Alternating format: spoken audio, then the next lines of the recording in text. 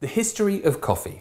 Now, there is a whole wealth of books and information available online about the history of coffee, but I think it's important for this course for us to talk about the heritage of coffee, where these beans came from that we so easily hold in our hands now.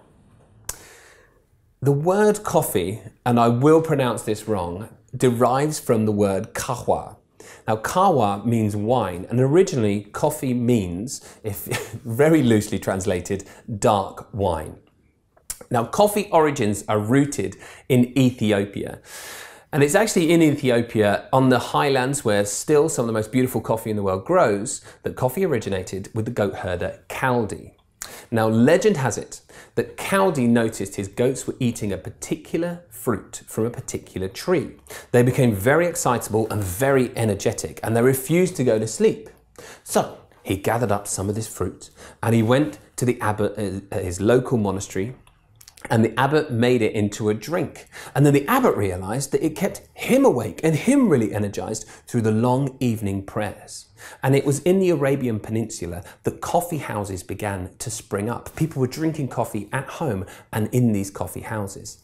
And what happened was, in the coffee houses, people were sharing cultural ideas. They were sharing knowledge. They were sharing entertainment and commerce.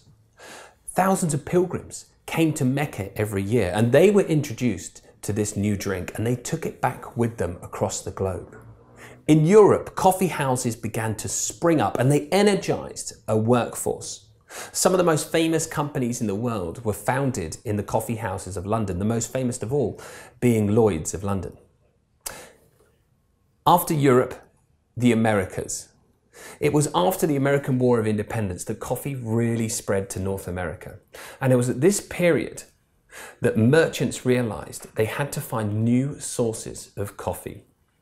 The first to really make it were the Dutch, who took their seedlings to Indonesia and planted them in Java and Sumatra. And it was there that they cultivated some of the best coffee in the world at the time and became incredibly successful.